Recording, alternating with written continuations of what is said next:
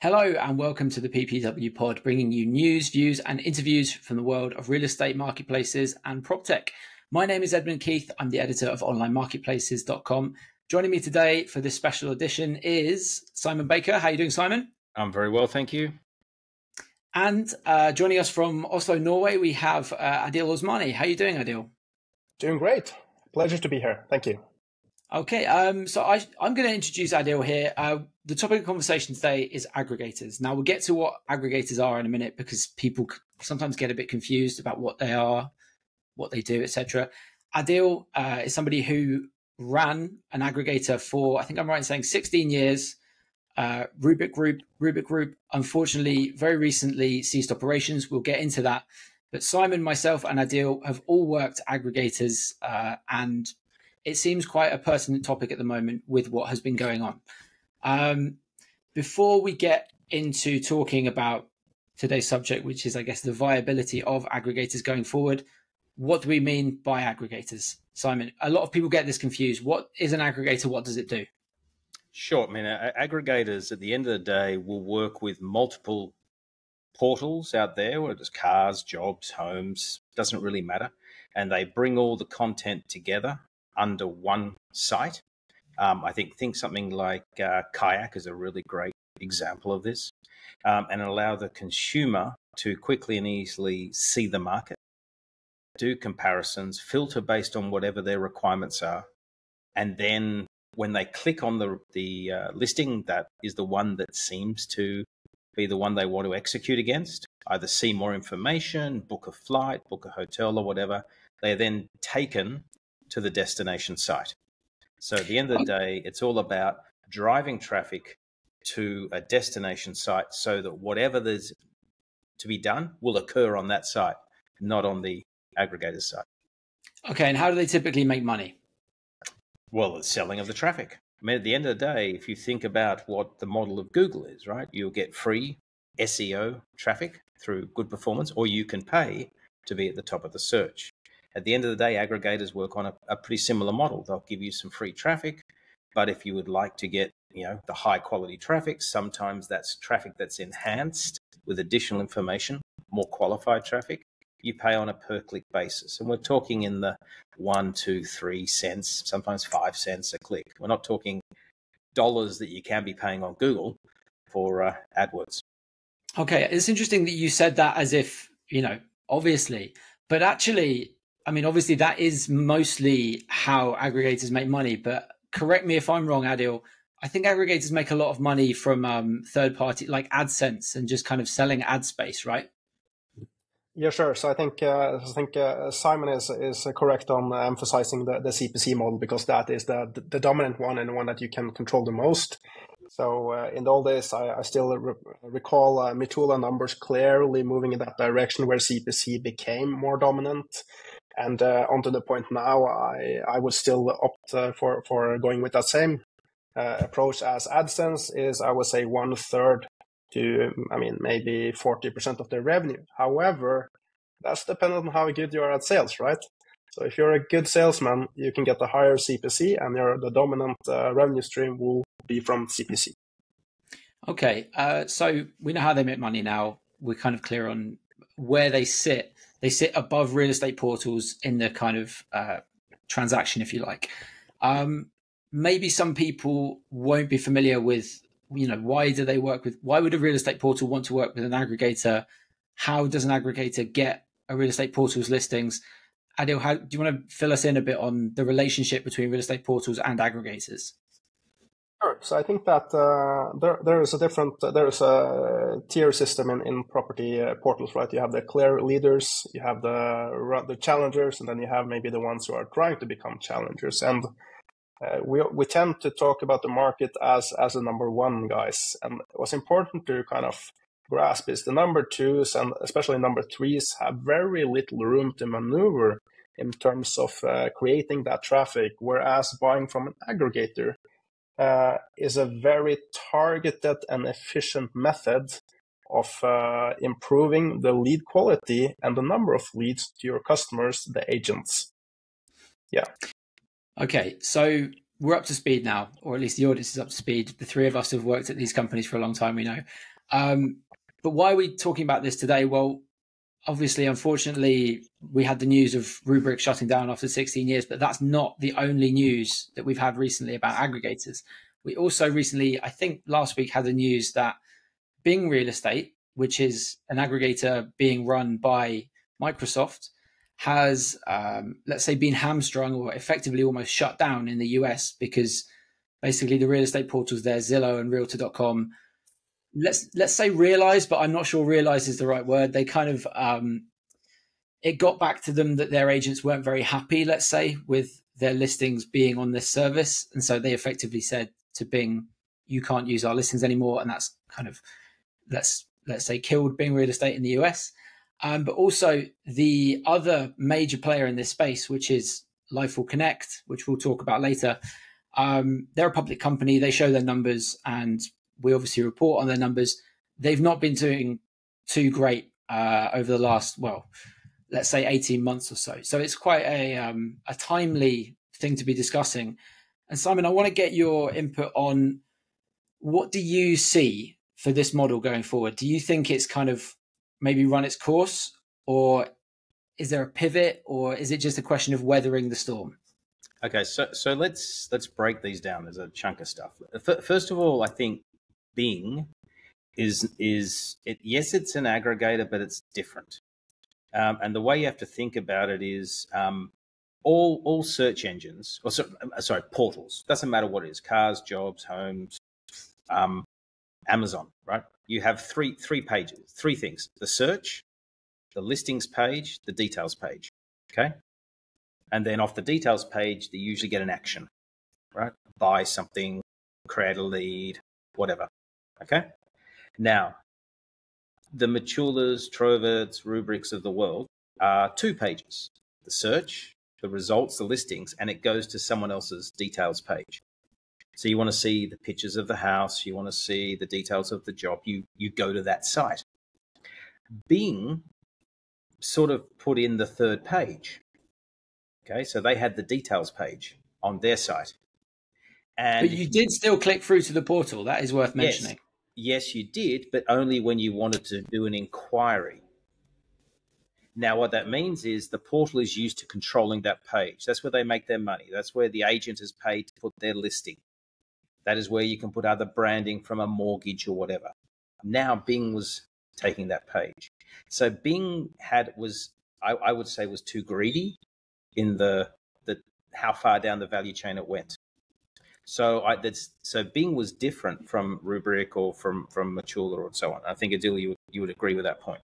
So, and the other thing that comes into play in the US is the MLSs, and there's so many rules and laws and requirements about what can and cannot be presented that if you're taking data from Zillow, shoving it on Bing at the details level, you're probably breaking some rule for some MLS system, because remember, there's like 900 of these things out there, and they've all got different, variations on a theme. So if I'm Zillow or Realtor.com or whatever, I'm going, I don't want my listings on Bing, because at the end of the day, if there's a problem, the MLS is not going to go to Bing, it's going to come to me, and I'm going to have a headache. So it's not worth it. And by the way, Bing is really small. So I'm better off saying, go away, leave me alone, don't scrape my listing. So let's take them out of the equation, first thing. Okay, fair enough. I'll take your point on Bing. We're talking about them in the past tense. They still exist in something like 10 countries, I think. They're, But because it's not the US, right? And the US is a unique beast. And we always try to put too many things in one big bucket and call them all the same, and it's all different. But your other question around, is the model dead? Which is the more interesting model. I don't think it is, but I think you've got to think more carefully about it. And the way the model sort of fundamentally works is, give me your listings, Mr. Portal, and I'll aggregate them all, and I'll focus on the long tail SEO. So someone's putting in, I want a 3-bedroom, 2-bathroom, this, that, with a blah, blah, blah, blah. And then Rubrikk will have thought about that. We'll have one page that's automatically generated by some big algorithm, and that page might get clicked once every 3 months, right? But there's millions of these things, right? And Mature will do the same. Whereas the REAs, the Rightmoves, and so on, they're worried about real estate in Richmond, right? Of which, Adil, correct me if I'm wrong, you're never going to be able to compete at on the Googles. Totally correct. Okay. So they're going for that big thing. Now, the big issue is Google's gone, you know what, I think I'm going to change the algorithm a bit. And when Google sneezes, we all get a cold, is the blunt way to think about it. So, and I guess that's what's part of what's happened to Dill in your business is that Google's sneezed and you've caught COVID. Yeah, exactly. And I think that I think the analogy is spot on, right? So let's say that Google sneezed along, the fall of 2023, and then maybe we caught a cold, but they had an update in March where I'm sure we have all looked at this, right? That Google is now trying to catch up on the AI race. That is where Microsoft actually took a leading role with OpenAI, and this is something probably, Simon, you can attest or talk around. But for me, the overall picture is like Google has sneezed at such an effect where I'm starting to think, is Google a search engine or a content provider, or where are we heading here? And that direction from an aggregation space is challenging because the frequency of the sneezing is now becoming worrisome. What do you think about that, Simon? I agree. And the problem is you have to continue to rethink your model a little bit, right? You have to, and you need these micro changes, because a high percentage of the traffic is reliant on Google. Now, the question is, Ed, how do you immune yourself from this? And there's one is on the traffic generation side is you have to build a brand, okay? But that takes many years. And you have to think about what the brand is, what does it stand for, and so on. And I think most vertical search players didn't invest in that because it's very hard when you're operating in, I think you're like 10 markets a deal. And how do you build a brand across 10 markets across cars, jobs, homes? Wow, it's hard, right? Exactly. Yeah. It's super hard. So then you got to think, well, I'm still getting traffic because you don't go from 100 to 0. You go to 100 to maybe 30 or 40 or 50, right? You have to think, how do I modify the model in such a way that I now making money from a different source? And if you look at the value chain from real estate, because we're talking about real estate in this podcast, you are either making money on the clicks, the traffic generation to a portal, you're making money on the advertising on the portal, so where the listings get put on and display advertising, or you're making money in the transaction. So the agent makes money in the transaction, spends part of that to advertise on the portal spends part of that to buy traffic. Okay? So you got a value chain.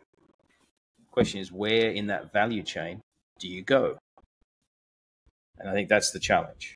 And also, if I may chime in, Simon, I think also the complexity is finding a part in the value chain where you don't effectively stomp on the feet of your largest customers, which are the dominant portals, right?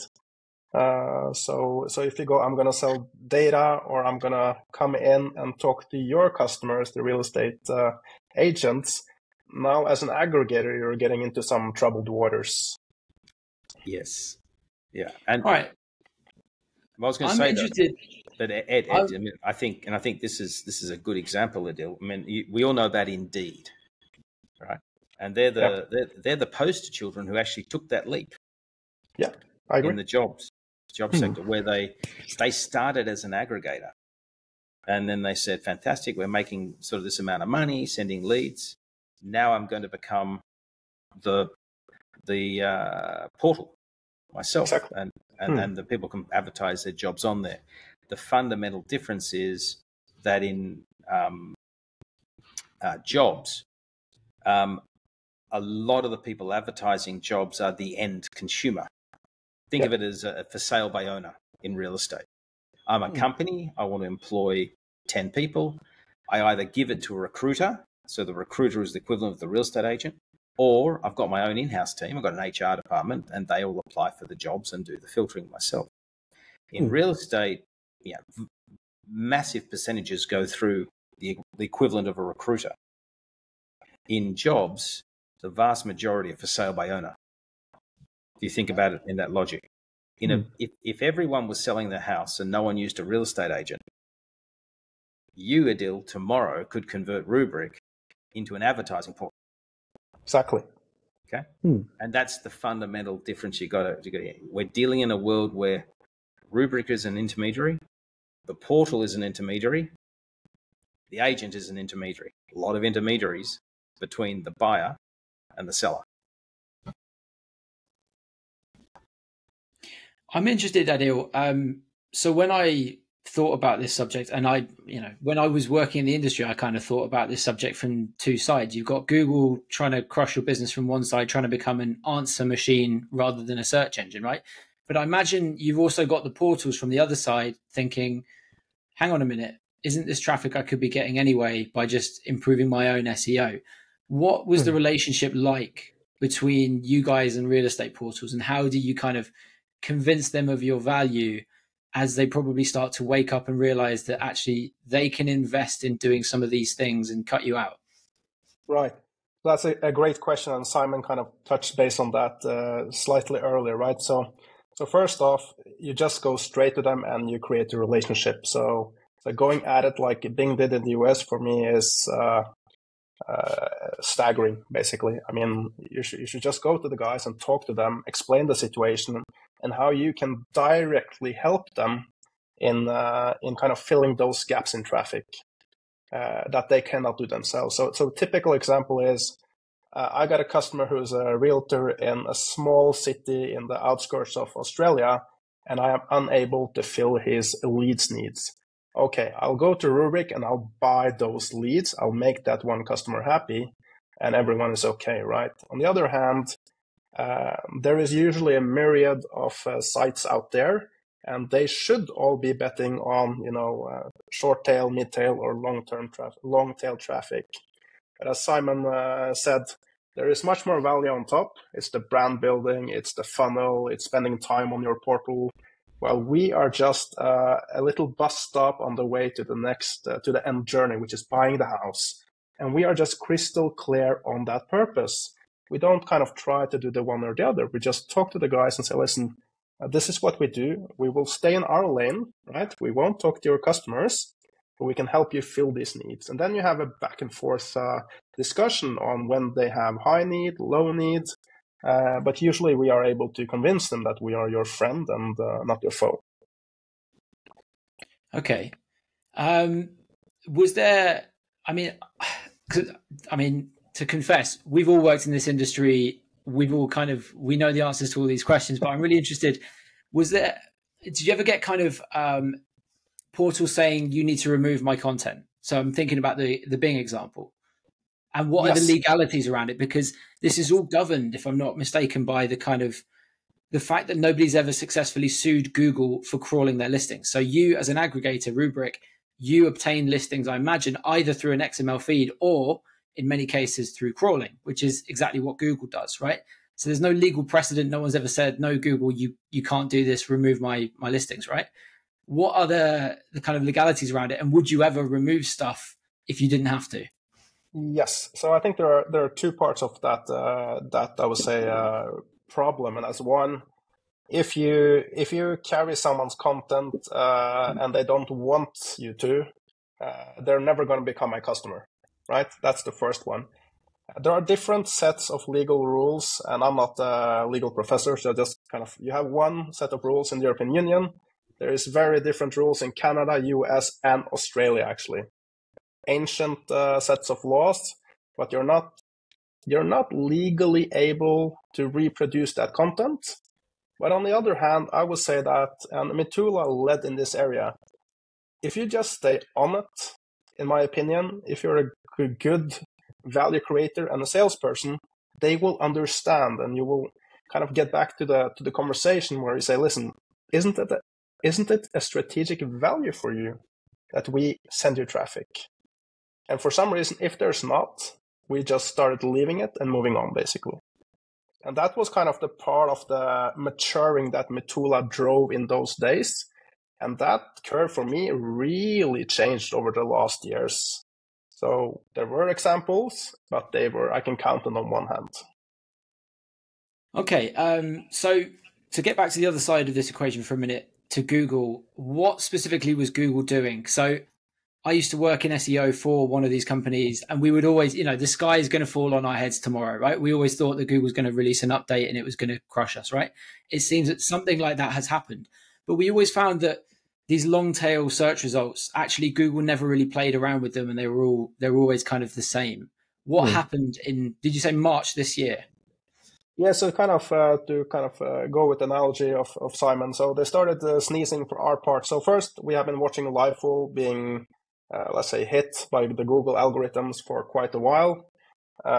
We were doing quite well, actually, until October 2023, and then we started seeing some changes on our end. And in March, it really hit us. And I think it's really hard to pinpoint. I mean, what is it exactly? We didn't really change anything. Our product was at an all-time high. What that means is removing advertising, putting on statistics, really kind of trying to help the user, watching metrics go up in engagement, etc., etc. So I think that, so from our end, it was also realization of the change that Google, in my opinion, have now attested to driving. So yes, I agree, you could always micro-adjust, you could rewrite, you can redeploy. But there is something in the air now, which I feel is a fundamental shift.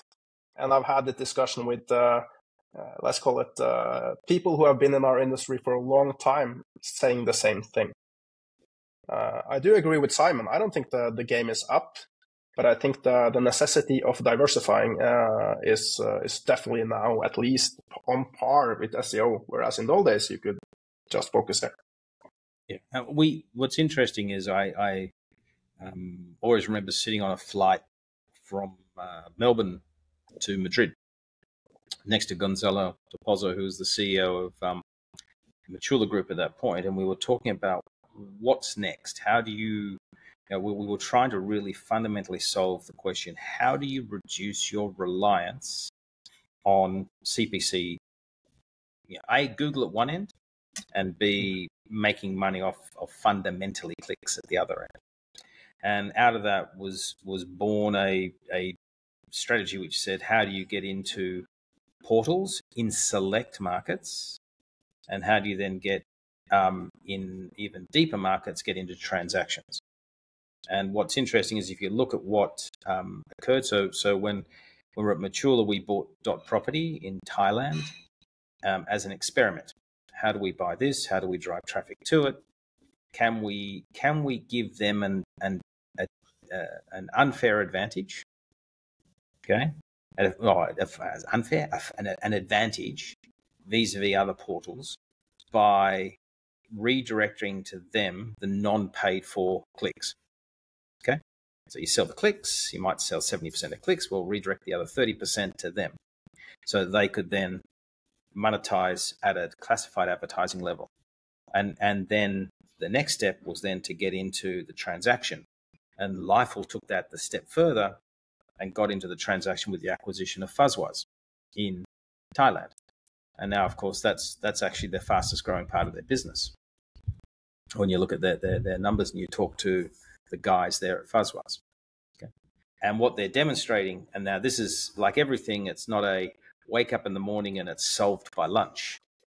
No, this is wake up in the morning and 3 years later you've incrementalized 1% improvement every week to get to a far more efficient transaction model than if you're going by the traditional route of being a agent, advertising on the local portal, and buying your traffic and doing it yourself. And really that's what it's all about. Okay, it's how do you get to that end game, be far more efficient, at high volumes of transactions where you're making $5,000-$10,000 per transaction. And by the way, your unit cost economics are such that you're making 40-50% on every sale, versus the other guys who have to spend more on marketing or spend more on people because they're chasing dead leads or so on. So that's all the things that go into this, the way you have to think about this whole equation. And that's where Adil, you can leverage. You're in 10 markets, you have traffic. How do you flip the model? So you know what, you guys don't want to buy it, I can't do it, but I'm going to take the direct traffic, and there's still, because Google doesn't go to zero, but then how can I convert that into transaction-based traffic in those 10 markets that you operate in? Yeah, I totally agree, and I think that what Mitula started and then Life will continue is a great example of how you can build almost like a vertical industry integrated player in a country. And what's happening in Thailand is, of course, interesting. But I would have to say, Simon, do you see this happening in any market which is even slightly entrenched? Thailand was kind of open. Wouldn't you agree? I think you have to be smart about the segments you go after. And for me, the segment I love most is the new development segment. Yeah. Because I remove one part of the problem, which is I don't have to deal with a home seller.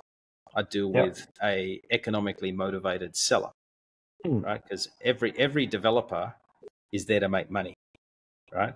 They are not there to worry about the emotional attachment to their property, which is what you have when you're dealing with private sellers in this process. Yeah, for sure. And that is sort of the real underlying thing you have to think about, is you can work with a developer who's going to pay, and you probably get a higher commission. Oh yeah, you can get 5% and so on. So I think there's many other ways of thinking about how you do that. And the question is, if you can get more new developments in the Nordics or other places, then you can have a real business. But if you've got to deal with individual home sellers, which means you've got to have real estate agents, and there's a lot of, remember the other fundamental issue is you're dealing with people who are so inexperienced in selling their homes that you have to put people on the ground, boots on the ground. You can't get the scale efficiencies.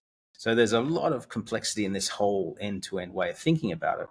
But that's why the Thailands of the world work really well. A lot of Asian countries, a lot of Latin American countries. Life's very deep into Mexico with the acquisitions of Lamudi in that market. They've also got Resem, which was a company that Mitula had operating in emerging markets. And it's all about drive traffic to markets that are relatively inefficient. But there's still opportunities, I think, in those mature markets as well. I'm interested, Adil. I know at my time at one of these aggregators, there'd always be a new project, right? There was a couple of months we tried to get into mortgage leads. There was another month we tried to do something with jobs. Were there a lot of these pivots that you guys tried, or was it very pragmatic? Actually, you know what? This isn't, there's no point trying to do something that we're not good at.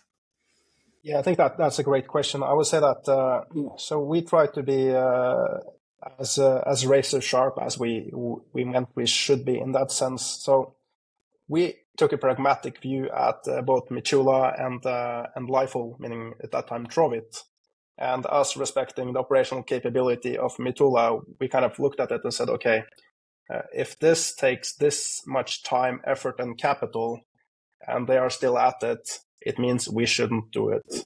And we looked at other industries and we looked back and forth, and we kind of arrived at similar conclusions. However, we did explore several opportunities on the data side of things, where I believe there is a possibility for an aggregator to actually create significant value.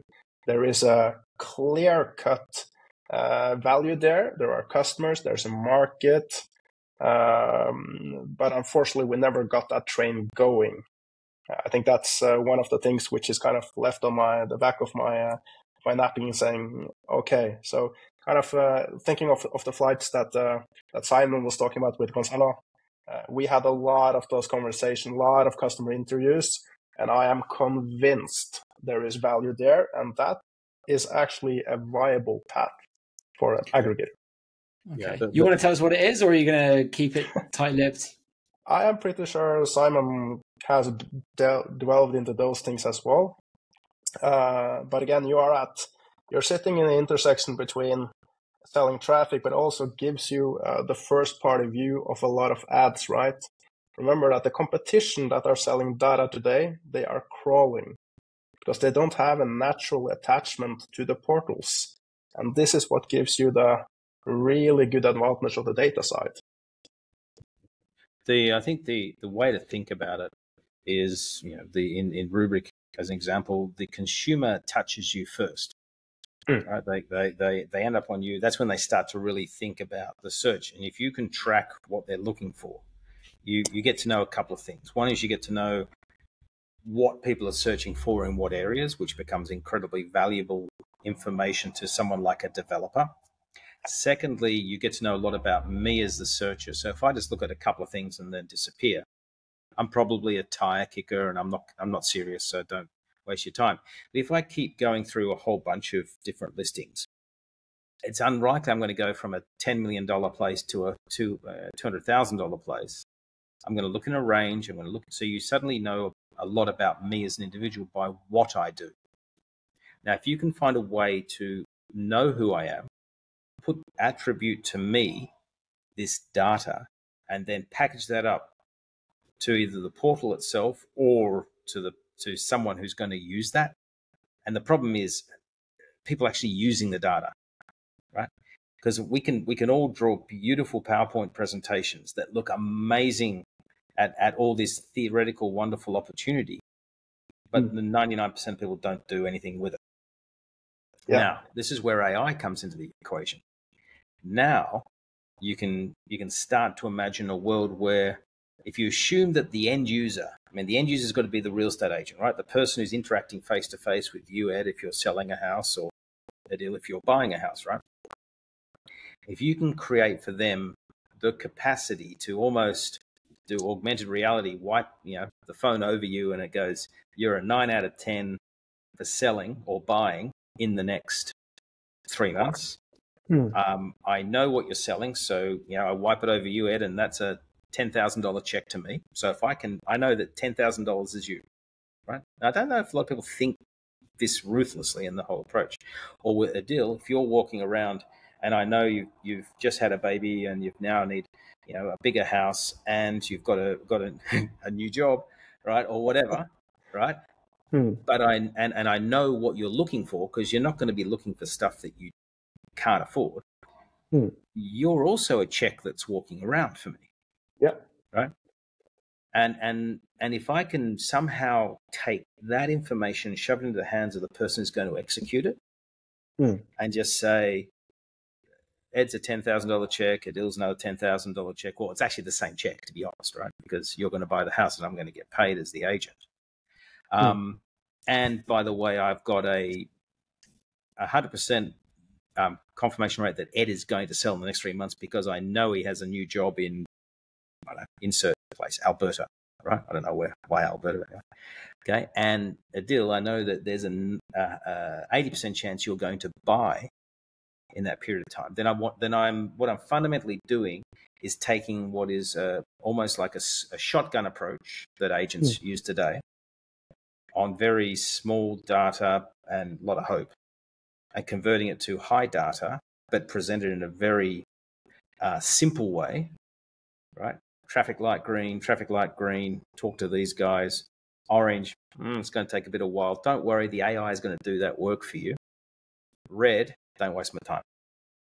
And it's if you can do it that simply, then you're really creating value. And I think, Adil, what you're getting towards with data is that you have the capacity to fulfill a lot of those needs. Yeah, and I think you're spot on, Simon. I mean, considering down the new cookie directives and Apple shutting down the transfer of tracking from one device to another, it is increasingly hard for, let's say, tier 3, tier 2 portals to get that picture in order to understand who are my customers, how are they moving, and of course, being an aggregator, you can actually tell them, listen, why don't I market your property? I'll send the click directly to you, but I actually have the user data, as Simon correctly says, because we have millions of notifications, emails, and we know exactly what they want because they're telling us, right? So there's a good relationship there, and I would say there are two parts of the data. One is what Simon correctly identified, the first party knowledge of people, qualifying them, nurturing the leads. The other is just the vast amount of ads you have. So imagine that you have all the ads in the market. Let's do Germany, right? Because you get the feeds from Data Vintas, you get it from Scout, you get it from Immowelt. Now you can understand by looking at advertising time what is moving in which markets and how fast and at what seasons, right? If you package that data, you can actually put it back to the portals, to the agents, and give them some really real-time intelligence. What goods is moving right now in your market? Okay, I want to push back on this a little bit. Both, if I've got this right, you're both saying that there is definitely a future for aggregators, right? But it might lie slightly different things. So what you were saying, Adil, about using the data and packaging it and having portals sell your knowledge to the consumers. What you were saying, Simon, about using an aggregator, like for example in Thailand, to fuel another business further towards the transaction, right? I understand the business cases for this, but surely all of this is predicated on Google still giving you traffic, right? It seems as though that's not going to, there's going to be less and less traffic. Just to quote you some figures from Lifeful, in Q2, so their most recent filings, they admitted that their aggregation business had seen a 33% year-on-year drop. Not to be like the harbinger of doom, but both of those business cases kind of rely on Google, isn't it? Fair to say that unless that trend, reverses, there's not much of a future. If I could kind of just broach the subject, I think one might have to rethink. So one, talking what Simon says, there is a lot more value in the development part. Is there something you can do there to create the value? So I think that I would challenge that an SEO-based model only might have sunset, but there is room to kind of exploit what is there and maybe package it with other business models. Yeah, I think, no, actually I agree. First of all, Ed, if I said there's a 33% drop, the question is not the 33%. It's from what to what? Is it from 100 million to 66 million? Well, give me 66 million and I can do a fair bit with that. Okay. Yeah. So we've always got to be a little careful on just looking at headline numbers, because you often then can sometimes panic, and markets panic, and people who don't understand panic, and so on. It's like everything, you have to get innovative around it. You can be, the Kodaks of the world who used to have wonderful cameras or made film or whatever, and the market dropped. Yeah. So did you pivot? We didn't pivot. We didn't take what we had, which was a user base or a knowledge experience data, or you can be Canon, right? Get into digital really fast and so on. Markets are always changing. What it comes down to is, A, do you have the capacity to see what is coming because you're close enough to it? B, do you have the opportunity to prepare for it? Okay, and I would argue that we went down that path with Matula when we bought Dot Property and had ResM and did a whole bunch of stuff. C, do you have the resources to execute it? And I would have it a guess, Adil, that you may, if you run out of money, you haven't got resources, because you need oxygen, right? Got to go. Exactly. Got to ride the hump, or not the hump, the dip, right? Yeah. Come out the other end. But D, probably equally as important, you've got to have the organization structure and organizational intelligence, motivation, or culture to not get wedded to an outcome, not bog yourself in systems and processes. And I would argue that probably what's happened with Lifel is that they became too wedded to one outcome, or maybe too fragmented, or didn't execute as well. And so if you're too reliant on that old CPC revenue, and you don't, and the word's not pivot. Pivot implies changing completely, but you expand and innovate around that, then you become less reliant. And so if you do have a dip in traffic, you're now, instead of getting on average, I don't know, 1 cent per click or 1 cent per visit or whatever the metric is, you're now getting 5 cents per visit. Well, if I'm getting 5 cents per visit, I can afford to have my traffic half. I'm still ahead. Okay. And that's how we would think about, what is the value that I can extract from a visit to the website. Yeah, and I can share already that we were actually able to get that message across to our customers. So just kind of tiptoeing around the CPCs you mentioned earlier, Simon, we were able to extract 2x, 3x those numbers in select segments, right? As you are addressing, yes. Right? So you need to start getting smart about where you're asking for that extra money. And you need to not pitch it, but explain it. And then we will measure it. And then we will keep that run going. So we were able to make, I would say, substantial revenues with the property portals on development only. But of course, we said, listen, this is great. We understand why you want to work with us on this only. However, let's get real about the value here. The lead value here is 10x. So let's do 5x. And for us now, that starts to make sense, right? And Ed, to kind of just go a bit back, I mean, I think I can agree that the traditional aggregator model, SEO pure play only, is going to have a challenging time going forward, for sure. And that is, of course, part of the decision for me to recommend that we cease operation, right? So I'm fiscally responsible to the shareholders, and at the moment I cannot put a plan forward where we can, as Simon said, weather the storm. I am forced, or should at least, take that decision and make that recommendation, and that's what happened. And I think there's an underlying message around all of this, is that when a lot of the time when businesses are doing well, they keep going, they double down, triple down, quadruple down on what they're doing, which probably makes a lot of sense. What they don't do is put a bit aside for a rainy day, almost like self-insurance. What happens if something goes wrong? And they also don't innovate. They're not willing to kill their own to get into a new market. And it can be selective. It might be homes for sale in Thailand. We're no longer going to do CPC in that market. What we are going to do is only drive traffic to one website. Okay, and a lot of people panic around that. They're not comfortable with taking that fundamental decision to do that. And when you're a business that just is that one trick pony, okay, eventually the pony stops doing the trick. Okay, and if you haven't taught other things, other tricks, or whatever, you're going to get caught with a problem. And I think that's where what can happen. And if you don't have the money to ride out, so then you've got to take a step back, maybe recapitalize or whatever Adil ends up doing. Yeah. But all those lessons after, I mean, you know a hell of a lot, right? 16 years, you've learned so much, it's ridiculous. Okay.